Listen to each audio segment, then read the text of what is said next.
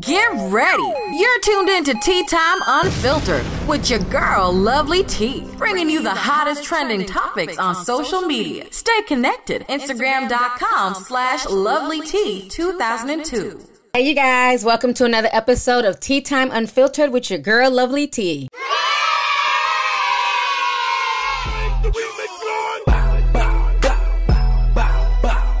Chop a nigga. You knew who it was? Who? Quavo.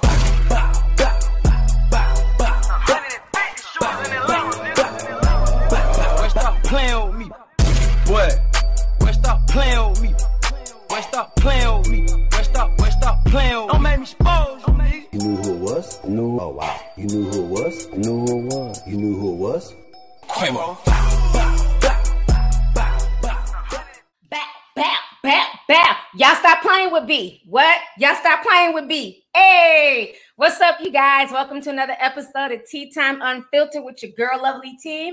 So it's been a lot of stuff going on. We are finally moved out the house. I sold everything, signed the paperwork today. So I feel so much better. Stress is off. I found a place to stay for the next, few weeks. So, child, honey, it's been a long few days, but I was able to reset up my equipment. So here I am, blessing y'all with another podcast. And I got to talk about all this mess that's going on, honey, with Queen B, Trick Daddy, and the damn Beyhive. Now, if you are a real true Beyhive member, you guys know where those memes came from. The Remix God had did that whole situation with the On the Run 2 tour, which was a fabulous tour. I got a chance to go see Beyoncé and Jay-Z live in Minneapolis. It was lit. I think the whole damn city came out. So if y'all do not know, Trick Daddy Dollars, or some people call him Trick Daddy No Dollars, honey. I don't know.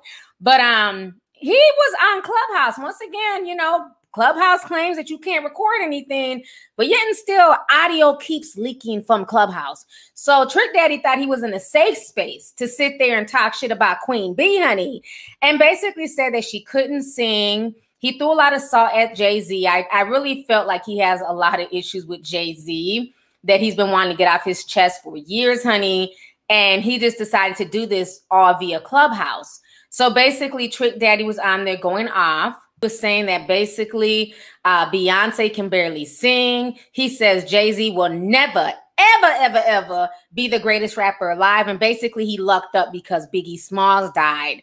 And that's how he was able to, luck up and become Jay-Z. So let me go ahead and play you guys that clip. Y'all go ahead and check this out. Beyonce fucking with her because she see money. Beyonce ain't trying to give back the music and none of that. Beyonce don't write music and Betty can sing her motherfuckers. So Beyonce can't sing. I don't like Beyonce. Okay. She definitely can't sing. I don't know why they be thinking she can sing. They just man, I watched my godmama train Beyonce give her vocal lessons all her career, man. Beyonce can't go. All she do is holler. Listen, Beyonce, she can sing, but she not roll like that. I take Kelly over her. I'm gonna say my unpopular opinion right now. Beyonce is to R&B what Jay-Z is to New York. That's why they together. Jay-Z ain't never won the greatest rapper alive. Whoever put him on a level of that. New York lost Biggie. They needed a hero. They wanted to be the mega of hip hop, and they just handed it over to Jay-Z. The record sales and all that. Jay-Z is nice for that. That was the case. Man, DMX was doing 10, 15 million albums, man. Most definitely, because it definitely wasn't no damn Jay-Z. But don't gotta remember Jay-Z changed his name 3-4 times. So did. Yeah. The first time y'all ever heard of Jay-Z, he got on a record with some nigga from down south called Big Pimpin'. Yeah. No, I heard him on the hot read. Yeah. And y'all, they'll tell y'all right now, oh, that's Jay-Z's song. And you'll go Google and they'll say, yeah, it's Jay-Z's song. Right? The South put him on. But they ain't gonna tell you Jay-Z bought the motherfucking song after the bitch got big. That's UGK song, man. Yep, so that ain't nothing about that record. It's no East Coast New York record. Nothing about that. Nothing. And what? And then at that time, what East Coast nigga came and got a nigga from the South to do a record with him, man? Right. But we gotta fuck for that at least. That's for a little bit. That's kind of hard. That's hard though. All right, so y'all just heard all that salt, honey, that Trick Daddy was throwing at Jay-Z and, Queen Beyonce. And so, of course, the Beyhive was not here for it. Y'all know the Beyhive is crazy as hell. You know your fan base is fucked up when Beyonce had to come out with a PSA.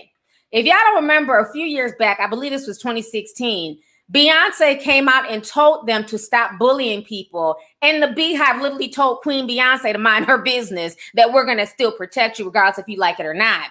And they've done that. They have done this.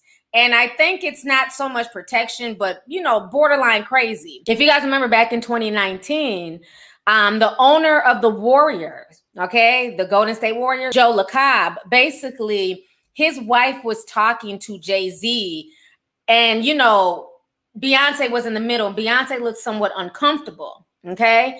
So the Beyhive wasn't feeling it. And at the time, nobody knew that that was the Warriors owner's wife.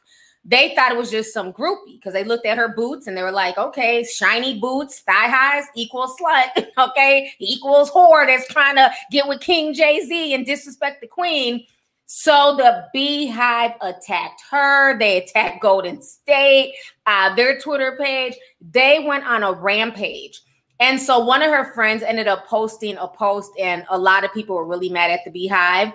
And the lady, her name was Ramona Shelburne. And Ramona says, just spoke to Nicole Curran, that was the woman, the wife of the Warriors owner, Joe LaCobb, about the incident with Beyonce last night. She was in tears. She says she's been getting death threats on social media all night. This morning, she had to disable her IG account just to make it stop.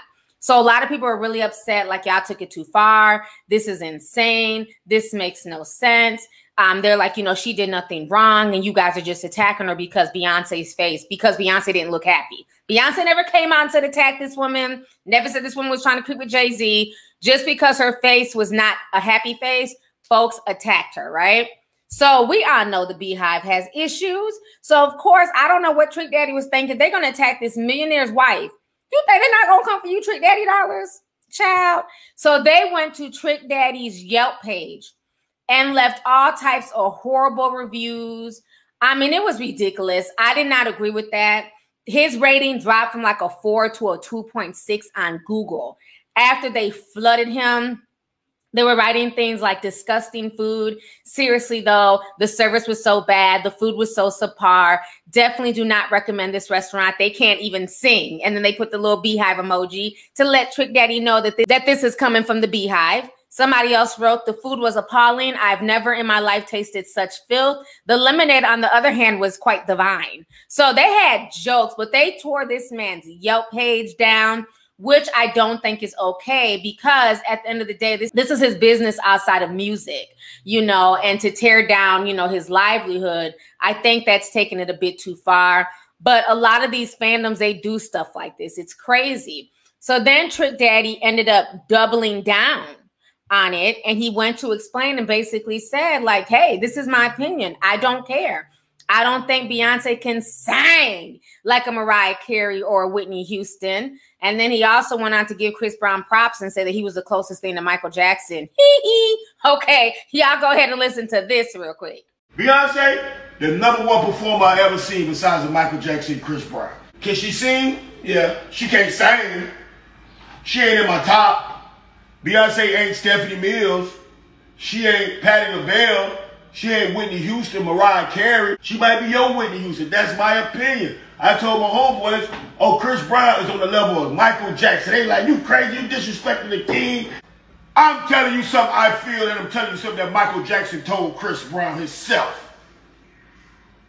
Mike was a fan of Chris Brown. That's huge. Keep up the work, Breezy. A lot of people don't like Drake. Do I think Drake is my favorite rapper in the world? No, everybody know my So you guys just heard him doubling down. So then after that, they kept hitting up his page. They kept attacking him. Then he ran to Mark Lamont Hill's page. He did a quick interview with Mark Lamont Hill, and this is what he had to say on that interview with Mark. Check this out. Say to the Beyhive, because I see the Beyhive out there. I see your Instagram is in shambles. Every post you done made is filled with pictures of bees and comments of people talking about you.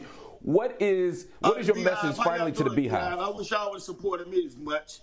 I sold a lot of records, never got nominated for no awards. I ain't crying about it. But as far as the Beyhive, good support, man. Good y'all doing. But I grew up with roaches. I'm more afraid of roaches than bees.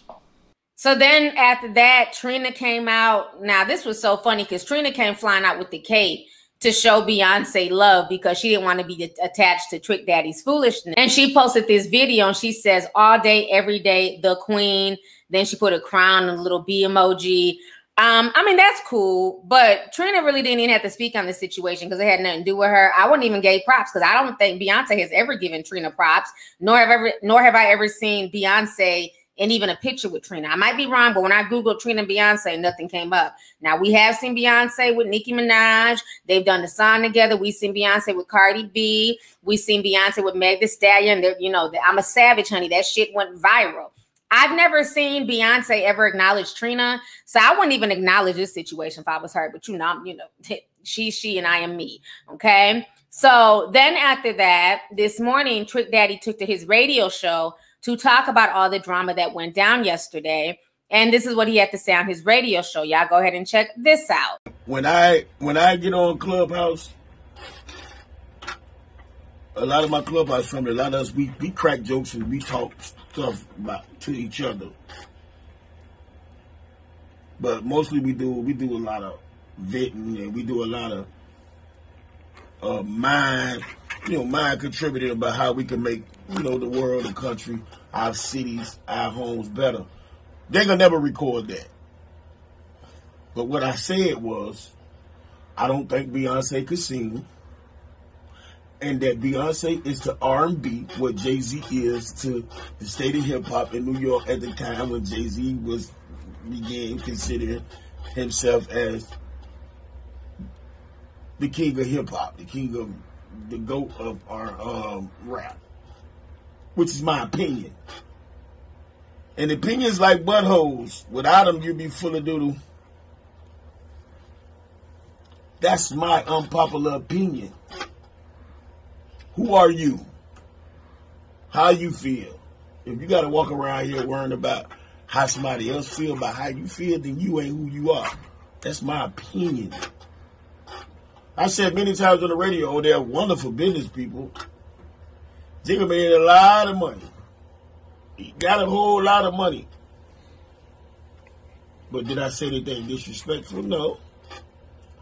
Did I call them out their names? No, I didn't. Well, before I said that, to a lot of females, because they love Beyonce, I say she the lady Jesus Christ to them, which is not a bad thing. Actually, that's a compliment. And Jesus Christ is a powerful, lovable person. But if you got a problem with speaking your own mind, and I was a sucker, I apologize. I ain't him.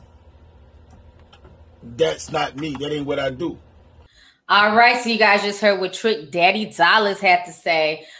First of all, I'm going to need 99 in the Jams Miami to get him a better chair. All that squeaking and squawking came from him rocking back and forth in the chair. Y'all need to order the chair or get him another chair. Y'all got to do something. We need to do something with this budget, okay?